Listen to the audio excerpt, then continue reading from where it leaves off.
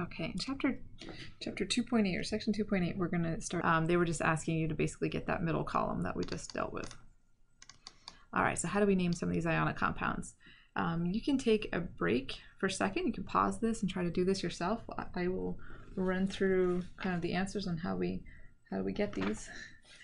So let's see. K is what? Potassium. And so again, when you're doing ionic compounds, you're looking for the cation and the anion. So name the cation and then name the anion, and then see if you need to add any Roman numerals in the middle. So I say K is potassium, right? And SO4 2- is the sulfate ion. So I would just name those two pieces. I don't have to change the ending on the polyatomic ion. It is whatever it is. And the cation keeps the name the same. The only thing now that you want to check is, do I need Roman numerals? How do you know when you need to put Roman numerals in there? You go back over here. Potassium is a group 1 metal. It's always +1. So you don't need any Roman numerals there because it's only going to be +1. So remember, everything in group 1 is +1. Everything in group 2 is +2. And then you have silver is +1, zinc is 2, aluminum is 3, and everybody else is going to get a Roman numeral. But since potassium's a group 1, you don't need to put a Roman numeral in there. Now, why is there a 2 here? And you don't have to name that. There's a 2 there because sulfate has a -2 ion. So this is telling me I really have like potassium, and then a sulfate. Right. So then my charges add up. I need that too, but I don't have to call this dipotassium anything. You don't use those prefixes for ionic compounds. We'll see that next when we do molecular. All right, and this guy, Ba, is barium. And OH is a polyatomic ion. That's hydroxide. And then you're going to go back and say, all right, well, where is barium? It's a group 2. Right, it's down here. It's always +2. Do you need Roman numerals? Nope. You just get barium hydroxide. And you don't have to do anything with this 2. Why is there a 2 there? Because barium has a +2 charge. And you want the whole thing to be neutral. So I need 1 barium and 2 hydroxides.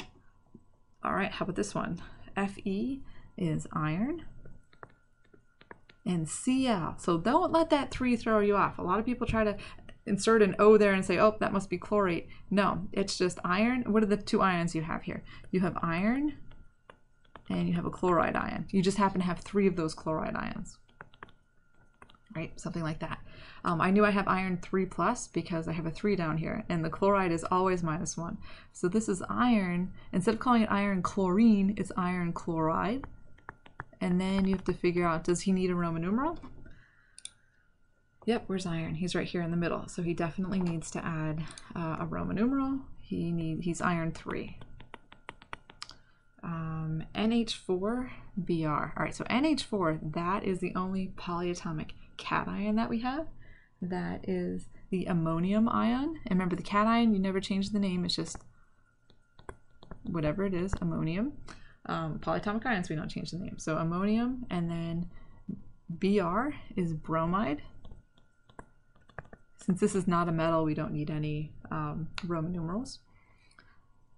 All right, how about this guy? The 2 ions that you have here, you have Cr. Cr is chromium.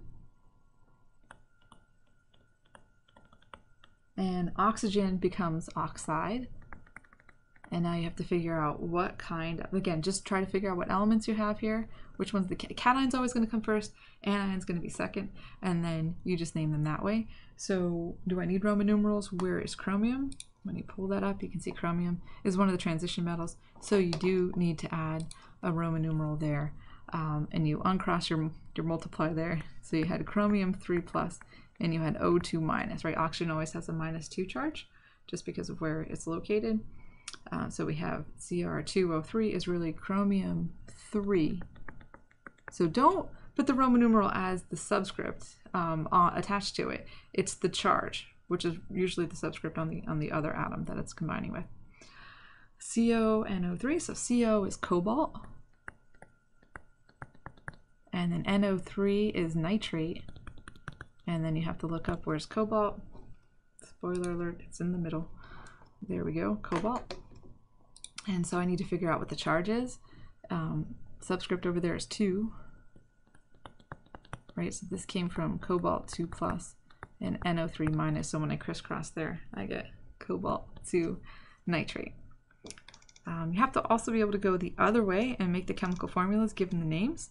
So magnesium is magnesium, and then the charge on magnesium is 2+. How do you know that? Magnesium is in group 2, it's always a +2 charge.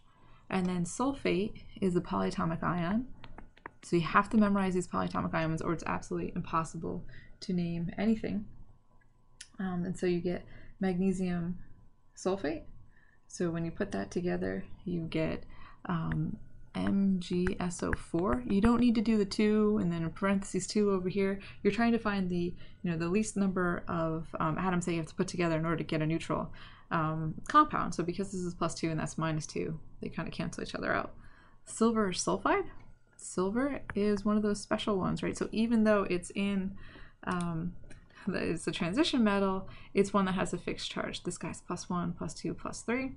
Remember, 1, 2, and then 1, 2, 3 on that diagonal. So silver has a fixed charge, just +1. Sulfide is not a polyatomic ion. These ides, whenever you see ide, not always, but if it's an element that's in its ionic form, right? So now we have an ion. It's sulfide. It just came from sulfur. Where was sulfur? Up here, right? So this is -1, -2, -3. So sulfide has a -2 charge. And so when you put all this together, what do you get? Ag2S. And then lead 2, notice the 2, the Roman numeral 2 is telling you that you have Pb2+, and then nitrate is -. Again, nitrate's a polyatomic ion. You have to memorize that from the chart. So when you put all these together, you get PbNO3 with a 2. And that is how we name ionic compounds.